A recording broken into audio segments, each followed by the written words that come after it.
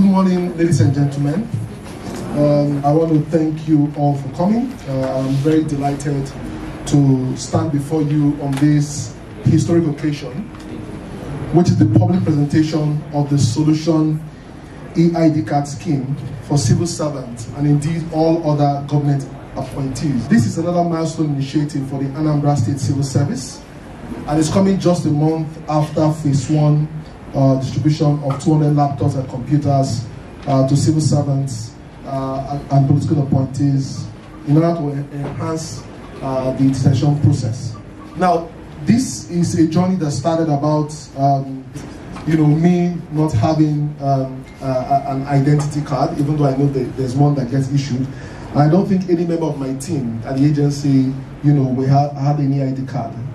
And so we started thinking of the way to ensure that we solve that problem, which is to create an identity card that is truly genuine, not the one where anyone can go to Aroma and print an ID card. Indeed, as an agency who understands technology, we thought that was wrong.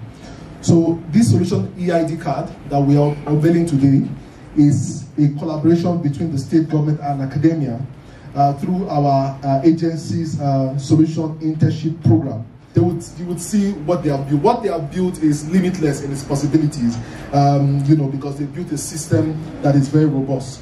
And as we know, as the Commissioner has said, the world as we know it has rapidly transformed into a digital stage.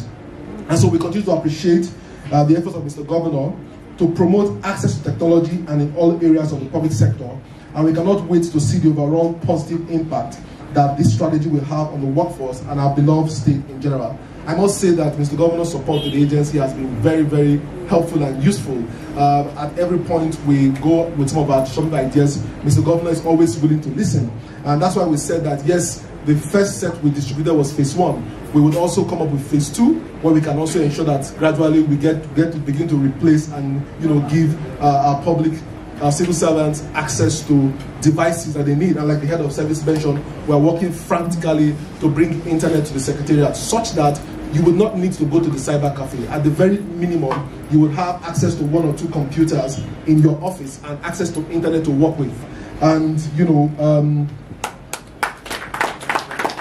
you have access to computers. Thank you very much. And so you don't have to go to the business center. So let me boldly say that this is the first time in the history of Anambra, and under the visionary leadership of Governor Soludo, that civil servants and all other government employees can easily identify themselves on the go, while government and citizens can equally identify themselves with ease. The era of fake government employees is actually gone. The ICT agency is thrilled to have been revived and oversaw this digital identity management initiative on behalf of the state government. With the demo you would actually see how this works. It's an just like you have your e-passport. Our normal passport today is the e-passport, but you also have a physical copy. But the idea of the e is that everything is behind a database. So each time you want to verify, in fact, we're going to empower Anambra to be able to verify. Of course, we'll limit what they can see. But if you say you are a security officer or you are an ANJET, whatever you are, an Anambra indigene, or Anambra can ask you, Biko, identify yourself. And once you bring out your ID, either on your phone, not on your phone, or a physical copy, there's something called the QR code behind. With this, once the person scans this with their phone's camera, it will take them to the database, our database, and show them who you are. So the idea of hiding under anything fake is actually gone.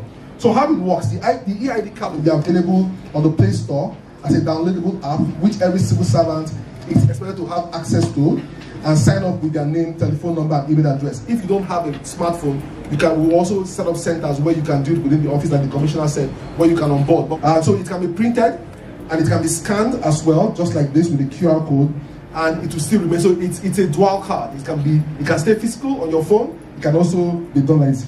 Now let me quickly emphasize that the acceptable email address is the official email address, which is in the format of your first name, your last name, at anambrastate.gov.ng. So we encourage all civil servants to please embrace some of these innovations we are bringing. It's not very ideal that a civil servant or an employee of any company is communicating on behalf of the company and is using their private email, the standard practice is that you communicate with the official email and then you keep your private email for your private activities. That is the global standard, and we're trying to bring this to Anambra State because Anambra, in Mr. Governor's world, is an A state, and we have to push to remain an A state. So a quick and detailed presentation will be made available shortly for a more extensive understanding of how the EID card operates.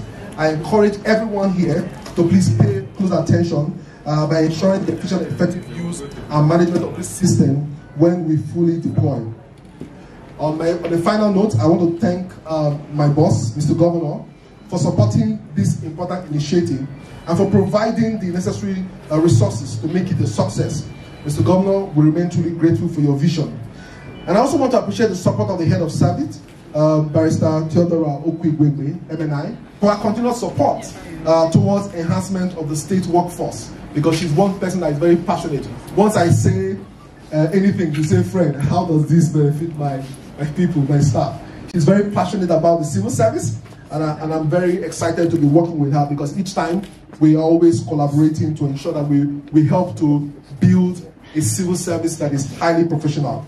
And also to my senior colleagues here present, Mr. Christian Udochukwu, Commissioner for Industry, Mr. Don Onyeje, the Commissioner for Culture, Entertainment and Tourism. Please a round of applause for him.